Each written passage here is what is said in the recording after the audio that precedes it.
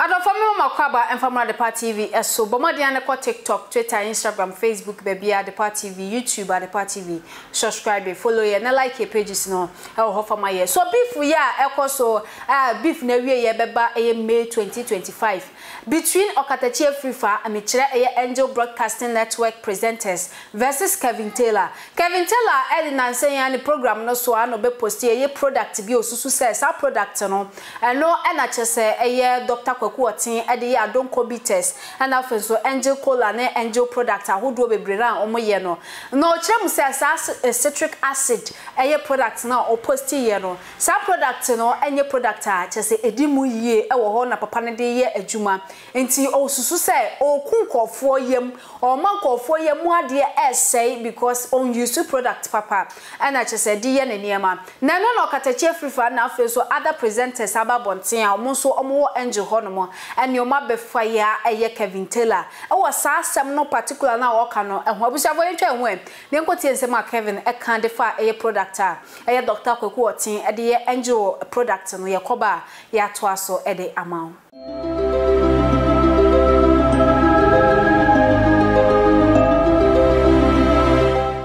Dr. Kwaku, I want to ask you this product, citric acid. And how do you Juma? I want to ask you. You can't change anything now. I have about 30 minutes, about 1 gig of a production on video. You can't do anything. This citric acid. This citric acid. How wholesome are these things out here in Sano? The company you buy this from, when was your last a year shipment? Mobe some starting bibi metchem some my bodam. Me catch some mam dem saka Adonko 1 bottle krobianto. I am sending this message to Dr. Kwaku and Adonko and his fleet of air products. Adonko Fanta, Adonko Coco. Me say this product, Dr. Kwaku, me din kan kama sebo, me din kan ma warning, me din kan say nobody on Angel group of companies should mention my name. This product. How wholesome are these products? Odeya and Sao Ghana. How wholesome are these products? Odeya Fanta, Odeya Coke, Odeya Adonko. How wholesome? And you inquiring or the product. I just want to see when was the last time you imported this product. I'm not going to go further because what I'm about to do. What I am about to do, nobody can stop me. Bidin kan come asem first. Oh, Dr. Kwaku, kwasia we have found a juman, oh, didn't papa tem na yode. Dr. Kwaku, now person prove it, me say, oh, to me, cheme. Na eya wo de se kwasia bi sa ne didn't papa tem, but me so me defend me papa wa. I will defend the name of my dad. Now, my mama says I'm the product of my papa. But I'm going to start it from here. I am starting it today, and nobody, a chamber pankwa, and a bagase minjai, nobody in Ghana. They say a chamber pankwa, me betray so your papa, and will be so papa. Nyanshe, then Baba born in Mahobay, and any papa born in Mahobay. I'm asking you a simple question. This product, this citric acid, and the other products. When was the last time you did a shipment to Ghana and how wholesome are these products? I'll be back.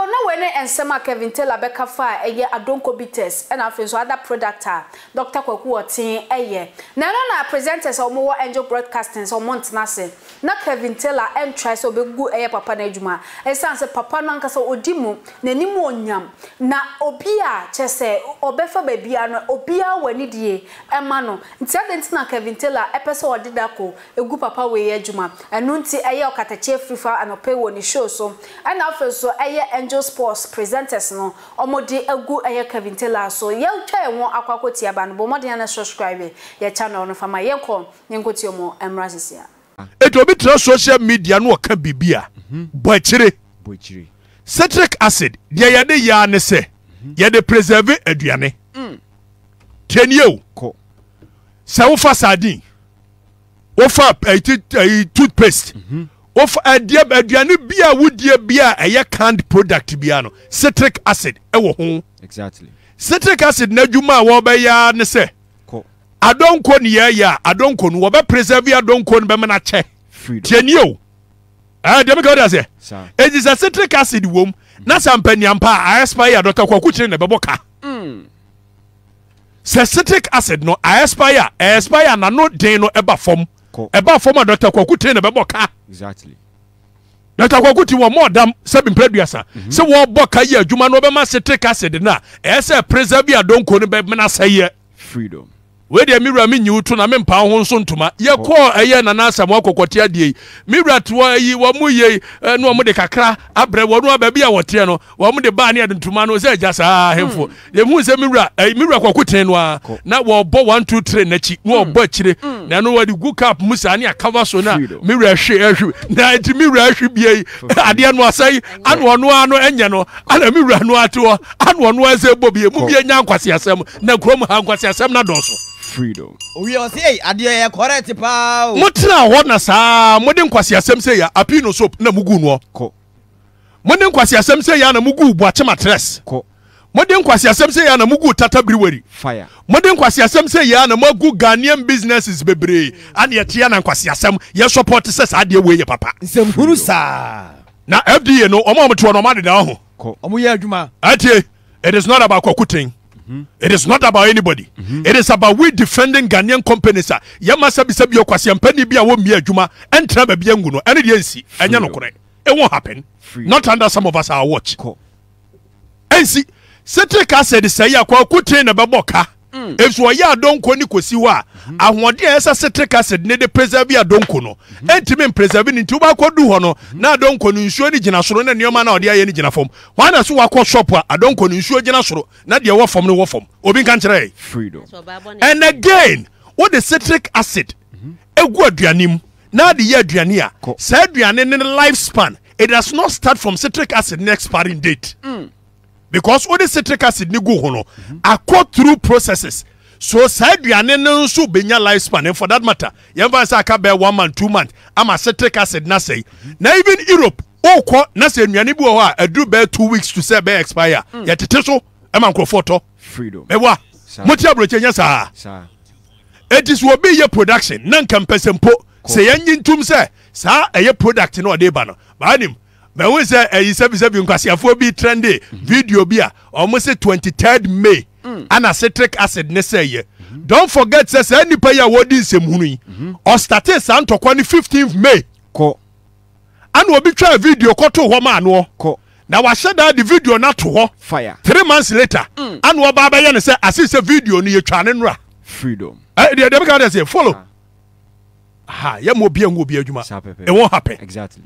And when we ready, we can say, so no bianco. Now, we will make sure that we defend Ghanaian companies. Freedom. So subversion. And more beyond social media and say, wagon. Citric acid, yera, Kwakutin, what the year, what the year, and son, Nansana say ya. And they say, Matimas, Miss Omumre, too. Ko. Ya, Abba, for you and a bra. Ko. What mum for you a capamra. Ko. And they are show no ano. Your butchery, I don't call your butchery. I wonder. You be boy chire oda ho. Ah, you be boy. Now hey. Ano no me so mu ntwimeko. Dia ano ya ni bi. Me so. Na wo mu fa nchewi enchenam no. Emia bia nchen ne nchen. Na ye wi ada ha ye ha ye ntene 1 2 3. Yan kan simansa. Ye ntene. Anya donko ye betene 1 2 3 simple kra. Ani dokono na se. Ani dokono. Enya badai. Ya oh, ye nyina ye wi ye te. Se emi hu se bi nua ai nana ya abrefo. What tibie weekend na. Utimi say before so be video no. Let's wa kom kakra eti nana ya kasa donko na. Na msi afa.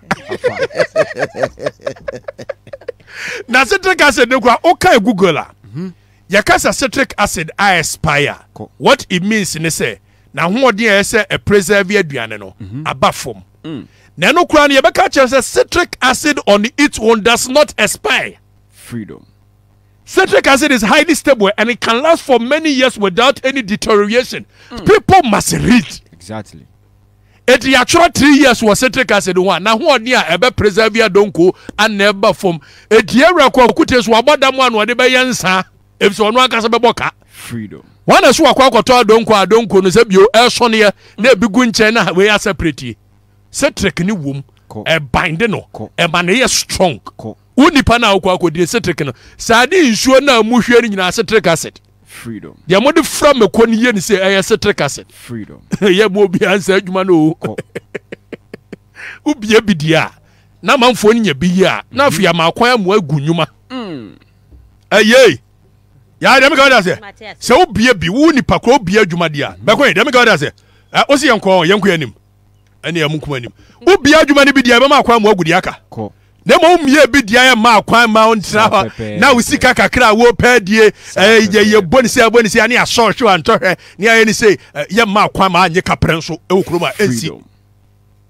Ayey. Wo information afabra. Ko. Ba ye ma akwan ma anye kapre. Freedom. Kapre ye ma obi ama usidi. Taku sempo obi ama obi a. Ko. Ye move on. The Brabus man. Dr. Hwishu. Fantastic.